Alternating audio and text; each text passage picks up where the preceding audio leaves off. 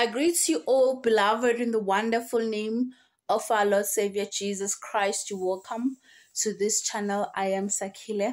God is saying you are looking for love in the wrong place. Hallelujah. You are looking for love. You are looking for breakthroughs. You are looking for prosperity in the wrong place. Hallelujah. So God today is saying, don't look at a wrong place for what you can't find there. If you're looking for God, God is found in His presence. The Bible says when we kneel down, go to the Lord in prayer, then that is where we're going to see God. When we do the right thing, that is where we're going to see God. The Bible says there were people who were walking to Jesus' grave to look and find Jesus. And the mistake they did, they went to the graveyard. But the Son of God promised that on the third day I will rise. But they still continued to go to the grave. And as they were at the grave, the Bible says the grave was opened and there was nothing.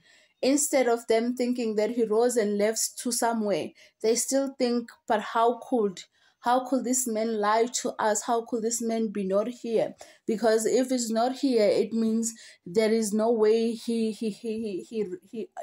awake. He's awake. So it simply means then this person might have went somewhere else while he was dead or something like that. So God today is saying, do not look for a breakthrough where there is no life. Do not look for a financial breakthrough where there is no finance. Do not look for love where there was no love. God is saying, let us be careful of what we desire in our heart and where do we search for that. The Bible says gold and silver belongs to Christ. So meaning if you want money, you need to start to the owner of money.